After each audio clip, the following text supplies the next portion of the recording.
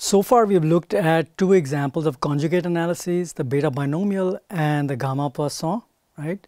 So now I'm going to use the gamma Poisson example to talk about what happens to the posterior when you get some data, right? As I mentioned earlier when I was talking about the beta binomial case, the posterior is a compromise between the prior and the likelihood. I'm going to now really make this idea precise with an analytical example using the Poisson gamma case that I discussed in the previous lecture. Okay? So continuing from the previous lecture, we know that we have a gamma prior, we have a Poisson likelihood, and we know how to derive the gamma posterior, right? So now what I'm going to do is I'm going to express the posterior mean, that is A star over B star. A star and B star are the updated parameters, right, for the posterior for lambda. I'm going to express the posterior mean as a weighted sum of the prior mean and the maximum likelihood estimate of lambda. Right? This is a fascinating analytical proof that gives you really good insight into what is going on when you're doing Bayesian data analysis. Okay, so let's think about this. Okay, so we have a posterior mean. The posterior mean can be computed A star over B star, right? And we know what A star is. A star, as I derived last time, was A plus sum of x, and we know what B star is. B star is B plus n or n plus b. Okay, so we can rewrite this term, right, as follows, right? So what I've done here is that I've simply rewritten equation 1 in exactly the same way. All I have changed is that instead of writing sum of x, I've written it as n times x bar. What is x bar? X bar is the mean, right, from the data that we have. So this is a very common trick that we use in statistics, right? So if you have a sum of data points, right? If you have a sum of data points, you can always write this as the sum of data points divided by n and then multiplied by n again, right? So what is that? That's going to be n times x bar. This is a very, very common trick that one uses for changing the form of a summation here, right? You'll see this again and again in statistics books. So anyway, I've just done this simple change here, and now what I'm going to do is I'm going to divide both the numerator and the denominator by b, and let's see what that gives me. Okay, so I've got a plus n x bar here. I divide the whole thing with b, and I've got n plus b, the whole thing divided by b. Okay, so I've divided b on both sides, so I still get the same term, right, because I've divided both things by b, right? But what this gives me is something fascinating, right? If I unpack this bracket here, I will get a divided by b, that should sound familiar to you, plus n x bar divided by b, and the denominator will be 1 plus n divided by b. Okay, so where is this going? If you think about it, a over b is the mean of the prior distribution, right? So we can rewrite, instead of writing a over b, we're going to write m here. M is the mean of the prior, okay? And everything else is just the same as before. I haven't changed anything here. I just wrote them as fractions now, and I've just written them so that you can see the commonalities now between the numerator and denominator. I've got an n over b term here and an n over b term here, but I haven't changed anything. I just rewrote it, right? So now we can rewrite this in the following way, right? We will write this as we'll break up the numerator, okay? Break up the numerator into two terms. The first term is the mean m, right, divided by 1 plus n over b, and the second term is this one here, n over b x bar divided by 1 plus n over b, right? So all I've done is I've just separated out the two numerators, holding the denominators in place as before, right? Not much of a change. But what this gives us is something very interesting. Suppose I rewrite 1 as the weight W1 and rewrite n over b as the weight W2, I can rewrite the equation now as a weighted sum. A weighted sum of what?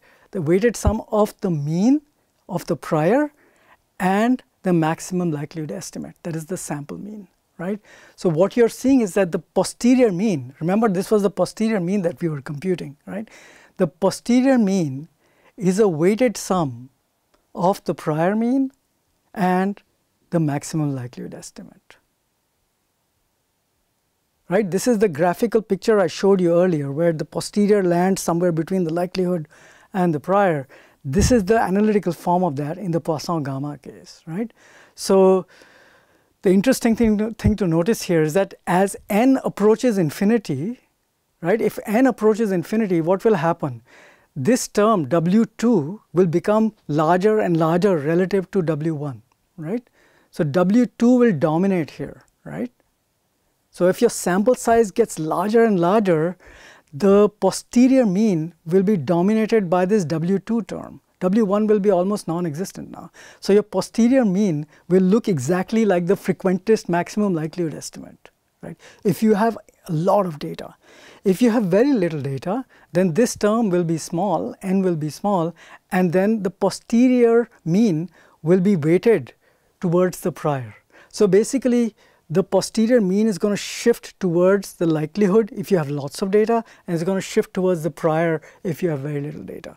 That is one of the very big, deep advantages and insights, advantages of Bayesian data analysis, and it's a deep insight that you should keep in mind whenever you're doing data analysis. When we look at concrete data analysis later on, you will see that this tension between the prior and the likelihood is going to play out in very interesting and important ways.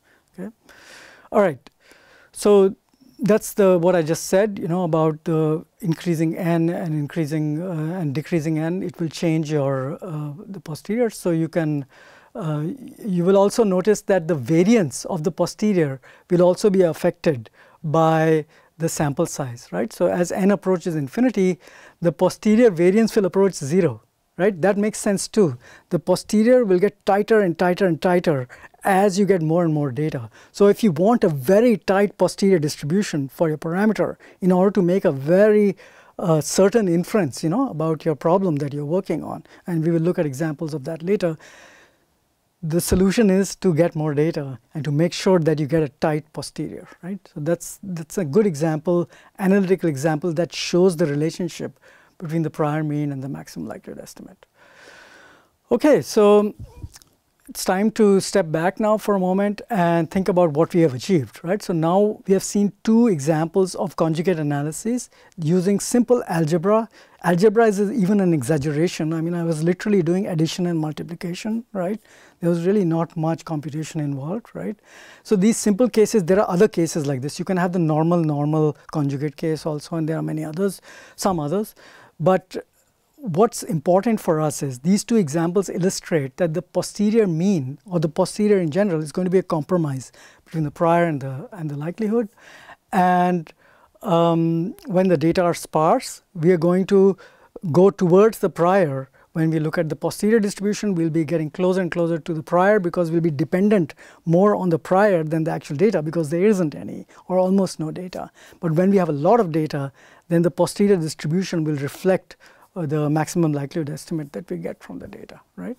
So this is a very important insight here, right?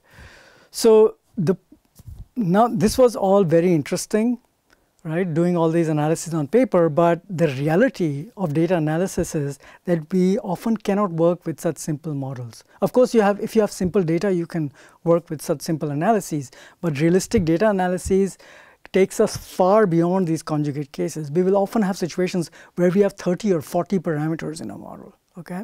And so now we are going to do the Bayes rule calculation, but we can't do it by hand anymore. So we're going to use computational tools for this. In particular, we're going to use Markov chain Monte Carlo sampling. This is a topic that would require many hours of lectures, so I can't actually discuss this in detail, but I will provide you with some links that you can look at so that you get a good idea of how MCMC sampling works. And there's a wonderful chapter in this book, in the Ben Lambert book, which I've provided a reference to here, which tells you all the details about sampling. It's a wonderful chapter. You should read it. It's not very long. It's quite easy to follow, just as a standalone chapter, right? So you should read that, right? So what we're going to do next is we're going to do Bayesian analysis, use Bayes rule, but we are no longer going to use analytical methods. We are going to do everything computationally, and the reason for that is that we are going to have much more complex models coming up that have so many parameters that it's simply intractable to try to do this by hand. And we won't have any conjugacy anymore either, because we'll have all kinds of priors for the different parameters, and the posteriors will not have the same form as the prior anymore, right? So we cannot actually rely on this conjugacy property by just doing the analysis. So the next topic will be computational Bayes.